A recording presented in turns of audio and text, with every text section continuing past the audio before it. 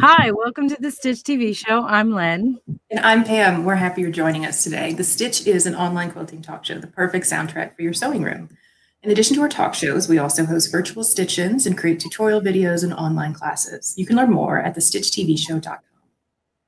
So today we're going to talk about tips for working with panels and rag quilts. Our show today is brought to you by our friends at QT Fabrics, and you can learn more about them in the link in the show notes. And I did grab that I've since hidden from myself. Oh, wait, it's way over here. Oh, I untied the bow, which means I get to keep it, right? I accidentally untied the bow. It's fine. So this is the Speckles fat quarter group that they have, which I think, I've been working on these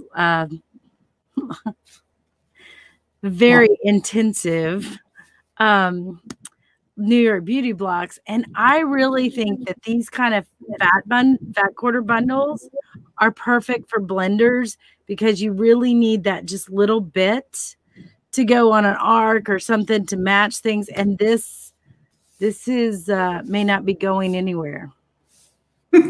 Well, Lynn, let's be honest, no one's going anywhere right now. That's true. And I did accidentally just untie the top. So yeah, it's now not new in box. Yeah. Well, we also have hanging behind me the Mingle quilt. So we had this on the table a couple episodes ago, or I think it's called Let's Mingle. And we'd had it as a kit, and this was the fabric that was digitally printed. So a yard was printed to be 4 fat quarters. And like, what a delight to be able to just like cut it, got my 4 fat quarters. The pattern that came with it is part of a kit for quilt shops to buy. So I think the kit is called Let's Mingle. The actual fabric line is called Mingle because they're mingling 4 fat quarters in 1 yard because of the digital printing. So got it put together and quilted. You can't see the edges. Spoiler alert, it's not bound. I ran out of time. There it is. I know we've been staying at home and everything, but let me just say, I personally have been so busy. And granted, it's of my own design, but wow, I've got 2 more Zoom calls today. With well, I'm doing a Zoom call with my church, which because we can't get together and it's Palm Sunday, but also my cousins have decided that we should all meet together on Sundays. So we're doing this big family reunion fab every Sunday now. So we're hanging out for about 30-40 minutes talking to each other and making sure everybody's okay and checking up on everybody. And I think that's been kind of cool. So a couple tips if you are using like video conferencing. Zoom in particular, any of these video conferencing sites, like use a password or some kind of security feature if you can, because there's a lot of easy algorithms that hackers can use to like figure out your meeting ID and like show up and show really grody images to you. So use a password. I've heard that. And by the way, because I do use Zoom and I have an account with Zoom, they emailed me and said, we are putting a password on all your meetings. So they are proactively like stepping up to that because I think they have had some problems. The other thing, mute button is a beautiful thing because the way many of the video conferencing softwares work, and we've seen that back in the days of Google Hangout and Zoom, and we use WebEx for my day job, that who's ever making the loudest noise like gets highlighted and shown in the big window. And so if you're sneezing or coughing or drinking coffee and clanging stuff, like the mute button is a good thing if you're not talking.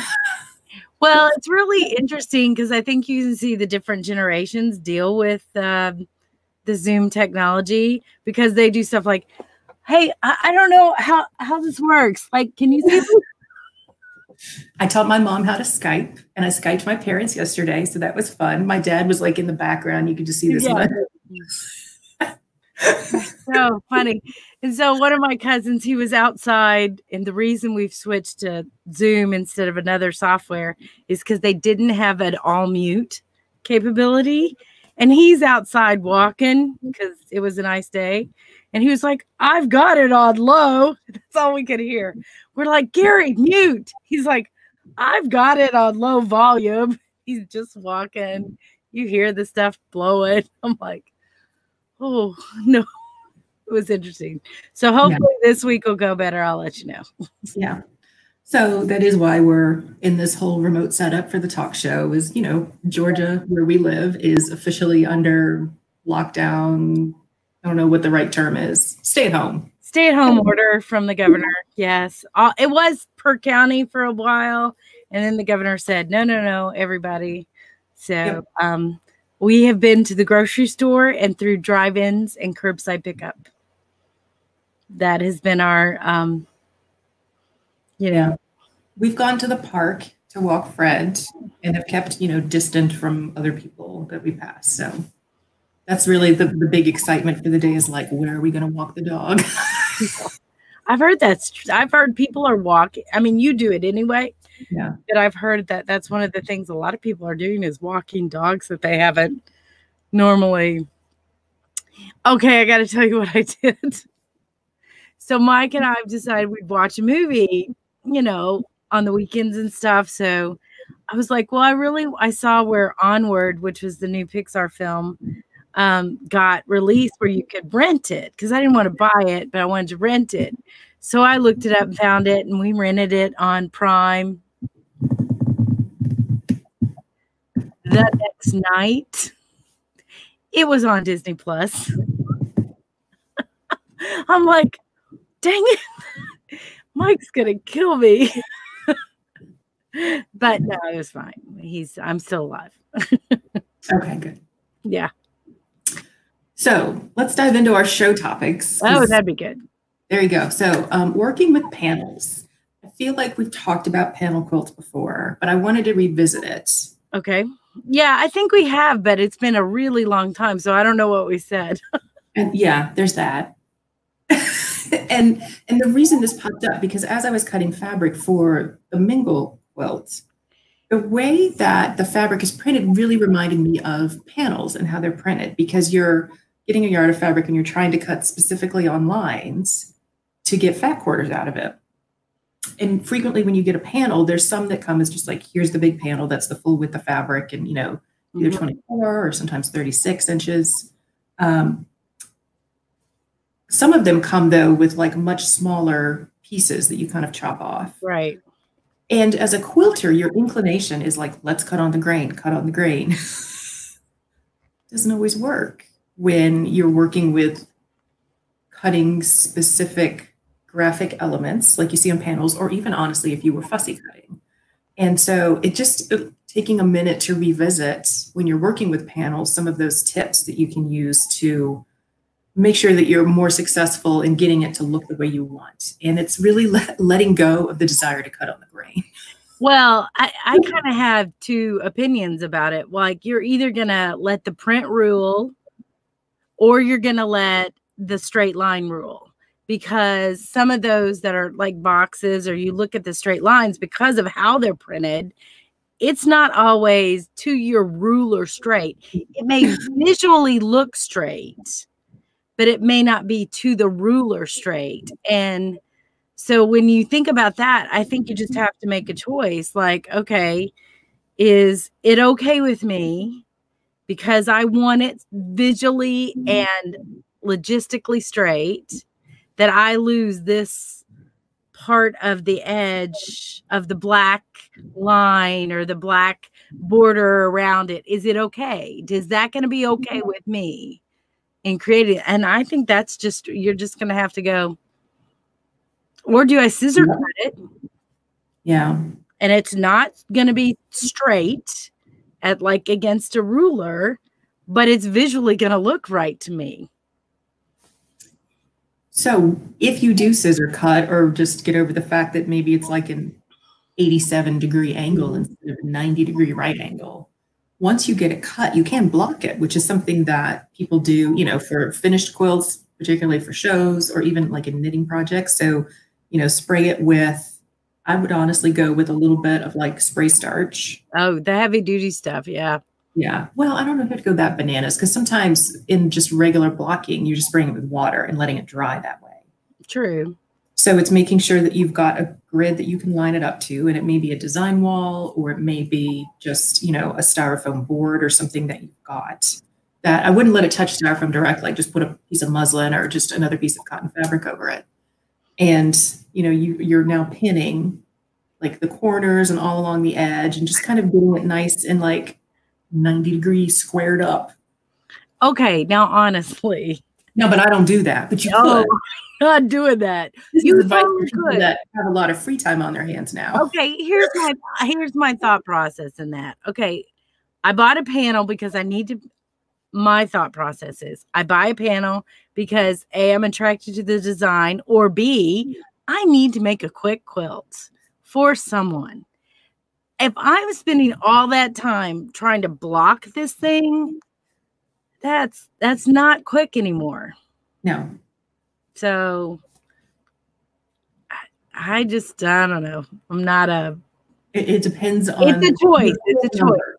It's on your quilt number. Absolutely. Like if you want a 90 quilt number of 90 for your quilt, like pretty close to 100% perfection, you're going to take the time to do that. But if you're doing something quick in a hurry because somebody's having a baby and you got 7 other projects going and you're Absolutely. like, quilt number 70, like that's fine. Also, babies don't care. Like also, hey, people make them now because January, I'm just saying.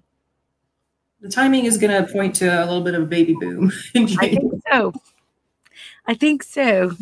The other thing I was going to say is look at the panel itself, because a lot of time they will give you like that 1/4 inch extra area. And that's what you're looking at, because just remember that print is going to be 1/4 inch on each edge is going to be caught up in a seam allowance. So when you're making choices on how to cut it, that may be a consideration. Yes. Like you don't want any white to show or cream or whatever it's printed on. Yeah. I've got a good example over there, but like I bought these panels of the United States with the national parks like around it, but it's printed on a cream background. The entire panel itself, though, is, and it's from Riley Blake, actually. The title panel itself, I think, the title panel itself is like darks and browns and whatever. So that cream is going to look weird. Yeah. So it's got to be cut off for this panel to work. So it's, you just have to look and pay attention to that 1/4 inch. And let's be honest, I've done a few panel quilts lately because these national park panel quilts that I did. And you just have to recognize that, oh, I'm going to cut off a 1/4 inch, and then that's going to take it in. So if you're doing other blocks around it, you need to take that into consideration. Because a lot of times I'll use a panel, but I'm still doing some piecing. Right. Yeah, you need coping strips or sashing or something, because like after you do the trimming and the straightening, it may end up at like 17.5 by 34. And you're like, well, what size block? Like I can't use a 9-inch block, can't use a 6-inch. So you've got to add, you know, sashing and then kind of get that to the size that matches other blocks that you can easily put in repeat. And that is one of the keys to the whole, you know, working with panels, especially if you want to do a pieced blocks or something with it, is you've got to bring it to a size that you can then add the blocks to. And, you know, if that's a 12-inch block or if that's a 9-inch block or something that's divisible by 2 or divisible by 3, and you can work it. That's it. That's exactly what you want to do. And don't feel like borders don't always have to be even. So like if your panel is taller than wider, you can make your coping strips on the sides skinnier, but wider on the top and bottom, so that it does give you a true square that's easier to put blocks around. So I think that's something, you know, just to consider when you're working with those. Yep. So let's talk a minute about quilting. because part of the allure of panels is like this big printed design that you don't have to piece or applique or any of that. And then you go to quilt, and occasionally I take pause because I'm like, well, I don't want to just quilt all over the faces of these dogs. I Every once in a while. And then sometimes I'm just like, babies don't care. One, babies don't care. Two, I think it's like any other, you know, you're going to quilt. I have done panels that are specific to the image. So like I quilted a panel for a quilt shop. I was learning and she's like, do you want to practice in here? And because they sell more panels if they have a sample. Yeah. So they gave me a panel and it was Noah's Ark. So it had the, you know, the giraffes and the lions and all the different animals coming out of the ark. And I have to admit, for each animal, I did different kind of fur, or, you know, on the giraffe, I did kind of circles, or I did, you know, different images that would relate to those images. Took me for freaking ever. It looked great. That being said, babies don't care. I was practicing, and I think it's one way you can practice your quilting. Using a panel for inspiration. I will tell you that these national park, I've seen Angela Walters do these national park ones and do really intricate quilting on these panels that enhance the image of the panel. And I did a panel of them and just like all over meandered it, but I gave it away. And it's something I didn't want to take time to do, but I think that they can look really interesting. I mean, look at some of the stuff that Kylie Porter is doing with her honest fabric. Yeah. And how she has just these, and even the image of those flowers that people are taking and doing really intricate quilting on, that's essentially a panel. Mm-hmm. So I think it's a whole cloth quilt. So I think you can go as, you know, quilted to death level, or all over meander level, and everything in between is just going to give you a really good, you know, wherever you are and wherever that is, who it's going. We always come back to this. What's it being used for? Who's it going to? Yeah. I think we've said that. Something that the dog's going to, you know, drool on.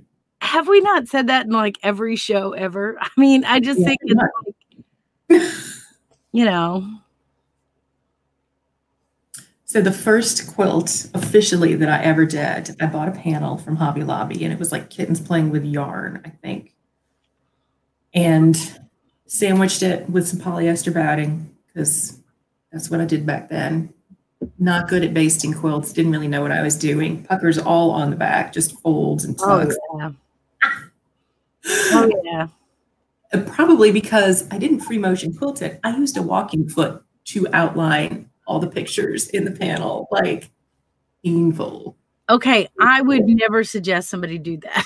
No, having done it, I can also suggest you never do that. You don't want to do that. I didn't know what I didn't know.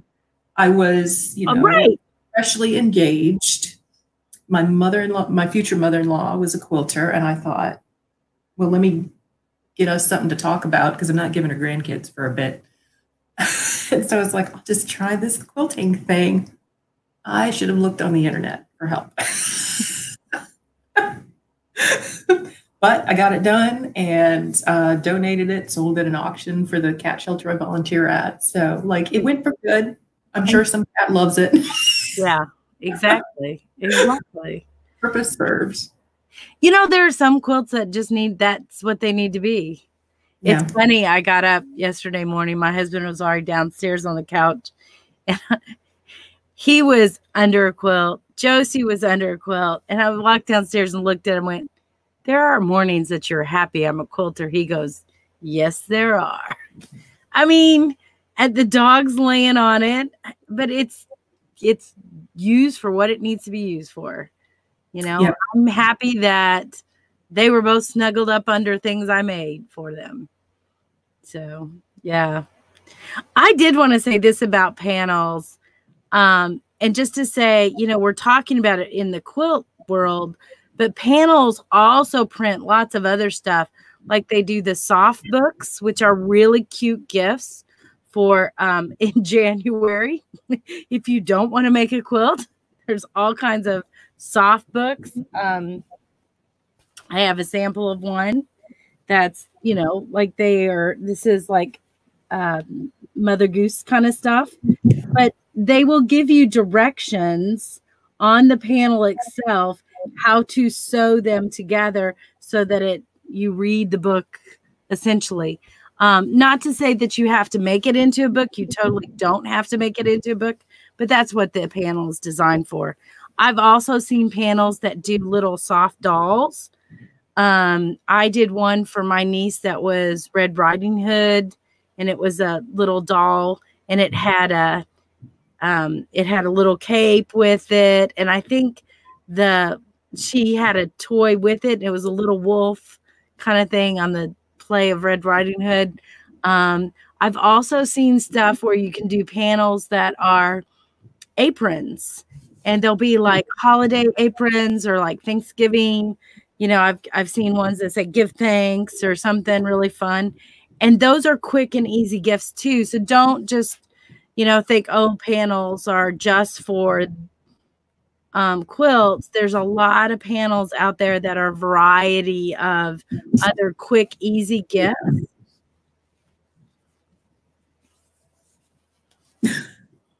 I'm totally distracted by one of the cats outside yelling. Oh. And now I hear running around, and I'm like, where are they running? Who's chasing who? What's happening? So, oh, the joys of all being trapped together in the same house. Yeah, yeah. I read a lot of memes online, and I'm like, yeah. We have a pretty quiet house. Yeah. We have flurries of activity. So I think we've covered everything we wanted to on panels. One other thing I wanted to say. A lot of times some panels have a variety of images. So they'll have a big image and then they'll have smaller ones around it. You can cut that up. Yeah, totally. So you can take the smaller images and make a block just out of that image, or just don't let the way somebody presents it to you be the only way you look at it. Yeah. And panels also make great one block wonders. That is true. You did one, and I think it was you just have to buy what, 6?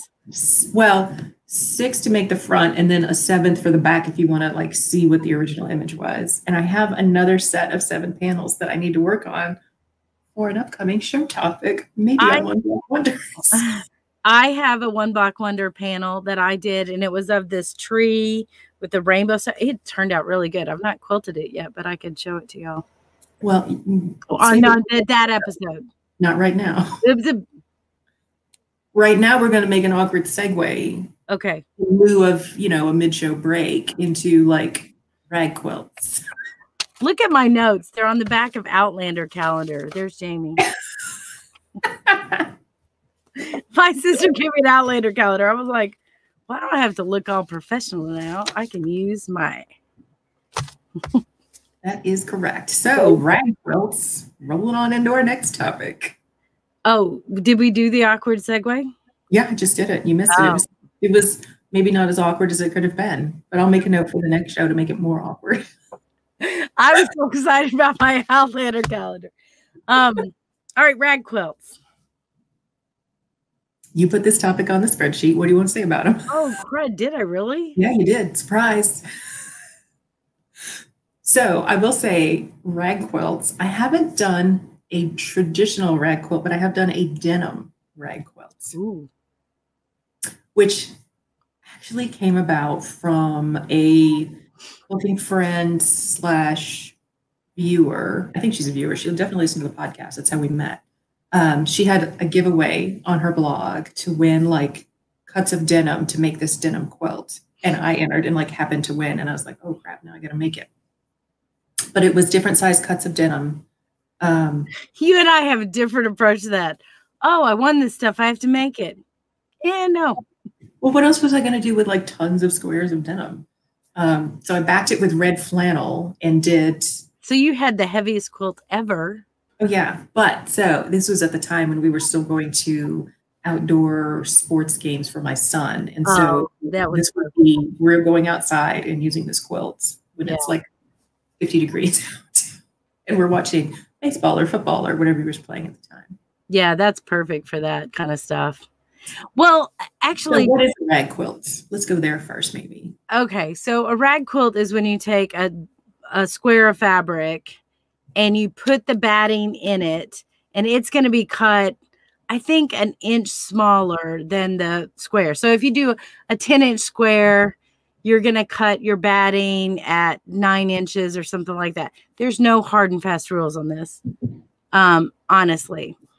And then what you do is you sew an X on the batting. You know, you're sandwiching it. So you got top fabric, batting, backing fabric, all 10-inch square, batting's 9 inches. Then you sew an X corner to across corner. the whole piece, right? Do that for however many you want to make for the size of quilt. I've done a king size, I've done a baby size. This is funny that you say this because this is one of my first quilts. Because I was like, the quilting on it is done in 10 inches, not in 108 inches. Then what you do is you take the squares and you sew them together with a 1/2-inch seam allowance. And so what you're doing is you're sewing the batting to where the batting meets up. And you can make those seam allowances bigger if you want to, but you're sewing it to where the batting meets up, and you sew all the blocks together to where the batting bunts together. Kind of, do you see what I mean? So when I've done it, it was so the back sides are of what you want to be the back of the quilt are together, because the raw edges are going to be part of the top of the quilt. Right. So you've got all of these weird things sewn together with edges sticking up in the middle. Then you take scissors, and this is my big tip. You want scissors that have a spring in them so that they bounce back really easy. There's a reason for that, because now you're going to clip all of those edges about, I don't know, a 1/2 inch apart, 3/4 inch apart, an inch apart. There's no hard and fast rule on this. And you're going to clip it to, I would say, 4 or 5 threads from the seam allowance. Don't clip to the seam allowance, but clip almost there, right? Right. Don't cut your actual stitching. Exactly. Exactly. So then the reason you want this is because you're going to be doing this a lot. And it helps to have that spring back so you're not moving your hand that it hurts your thumb if you do it too much. I know this because I've done it. And so once you've done that, then you wash the quilt and it rags those edges. It frays them essentially, and it gives you a 3D kind of look. And it's a great giveaway quilt. It's a great use up scrap quilt. It's a great beginner quilt. So when you're stitching the squares together to make rows, are you going edge to edge, or are you going from like 1/2 inch from the edge to 1/2 inch from the edge? Oh, good point. I do kind of the 1/2 inch. Yeah. So and make sure you secure your seams, like back stitch. Yep. Or else it's going to fall apart when you wash it. Right.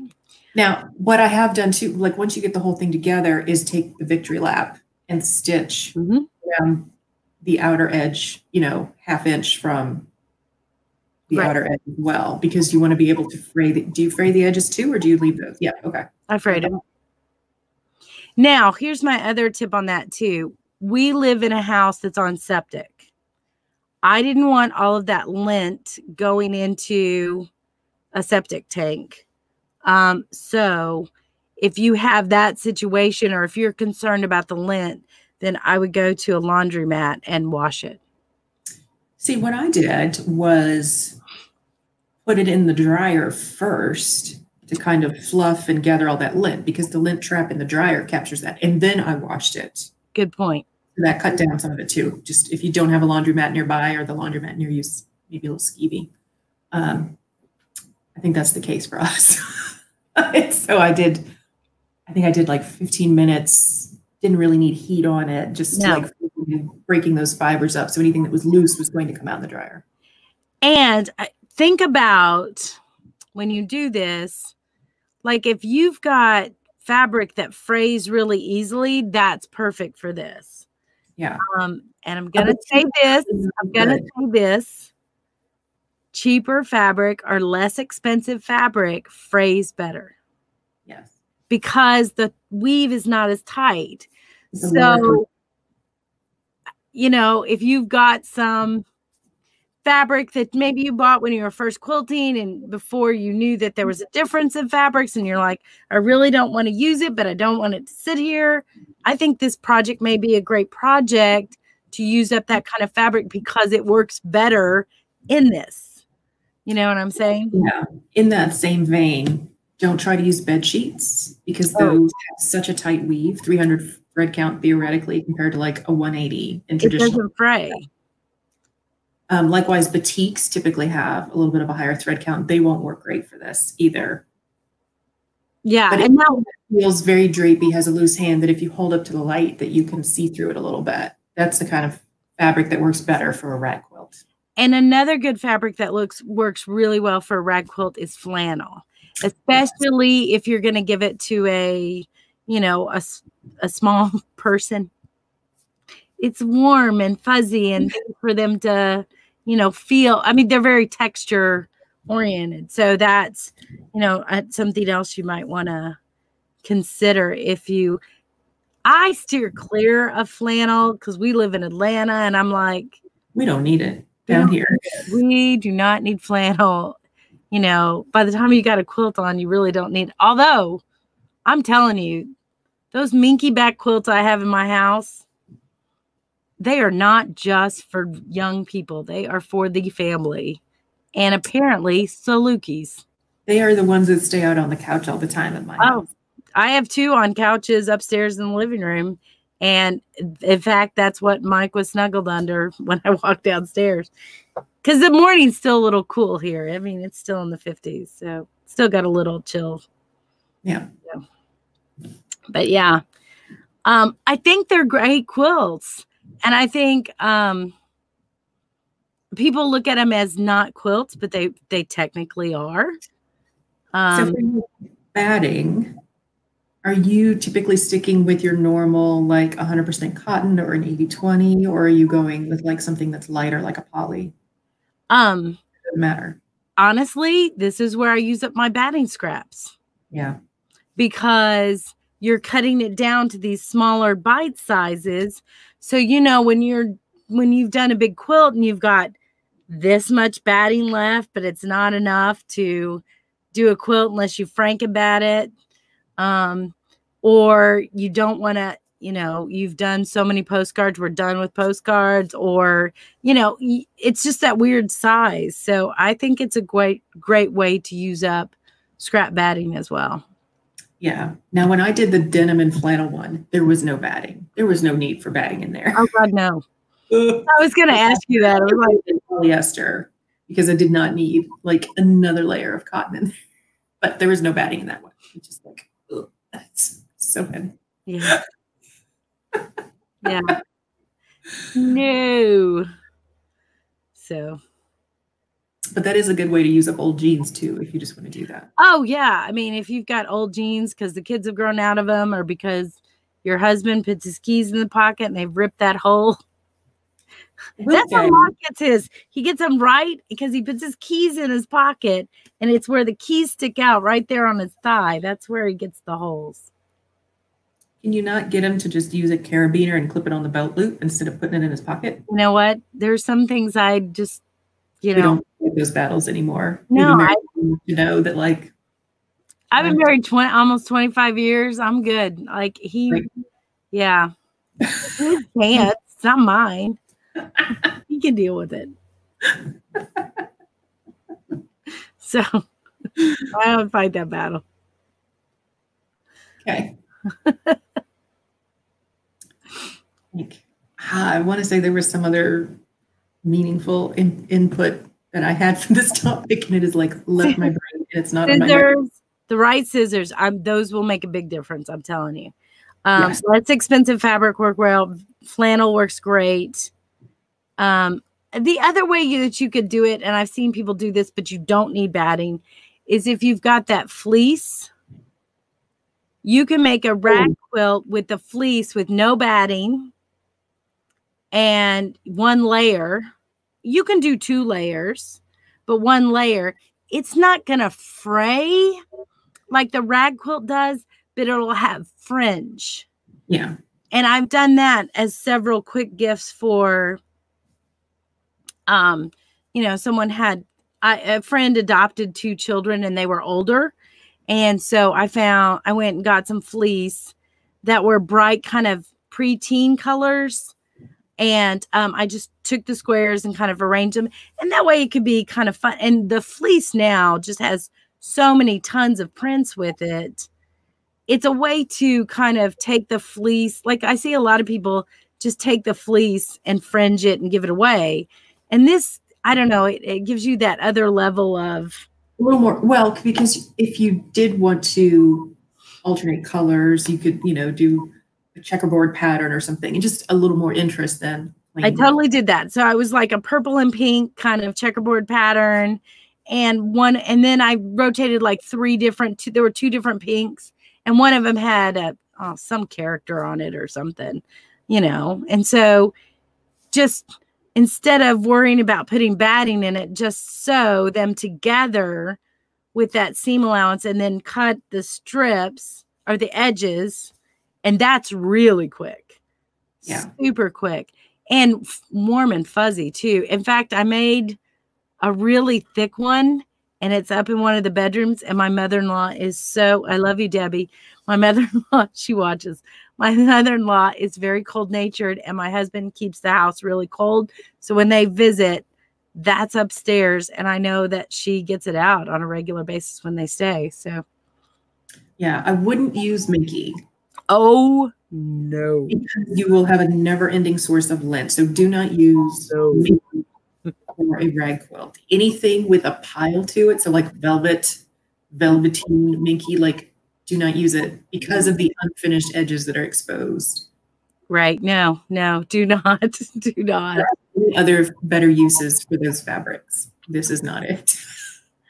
I did use Minky on the quilt upstairs, but this is how I did it. I bordered it on the back and just ragged the front of it, and then sewed it together through the X's. So it was much more complicated how I did it, but I bordered it and tucked the raw edge of the Minky inside so that you wouldn't get those frayed edges.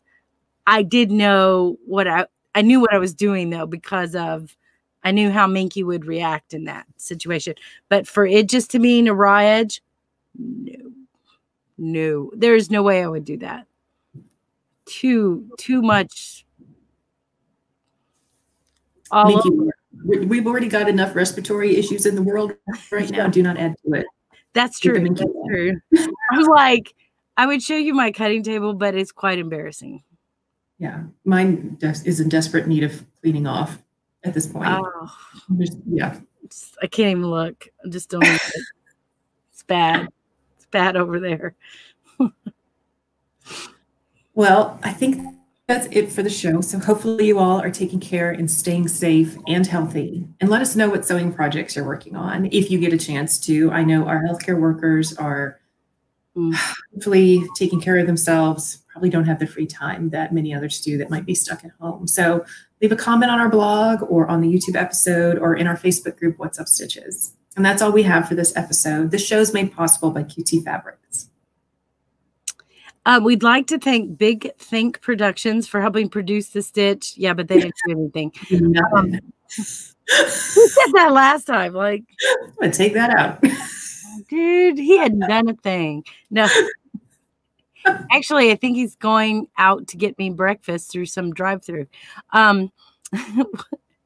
If you've enjoyed the show, please like, share, and subscribe. And don't forget to turn on notifications on YouTube. More info about our show, as well as links to purchase fan gear, online classes, and quilt patterns can be found on our website, thestitchtvshow.com. Tune in next time for more Quilting Chat with Friends.